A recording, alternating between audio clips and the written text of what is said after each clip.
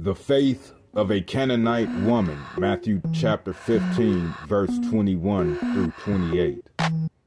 Verse 21, leaving that place, Jesus withdrew to the region of Tyre and Sidon. Verse 22, a Canaanite woman from the vicinity came to him crying out, Lord, Son of David, have mercy on me. My daughter is demon-possessed and suffering terribly.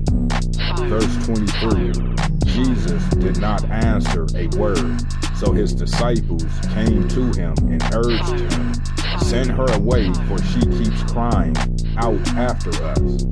Verse 24, he answered, I was sent only to the lost sheep of Israel.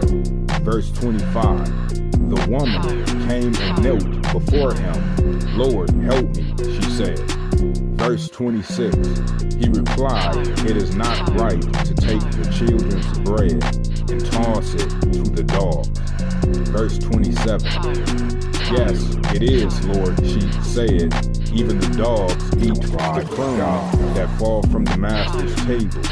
Verse 28, then Jesus said to her, woman, you have great faith, your request is granted. And her daughter was healed at that moment. Amen.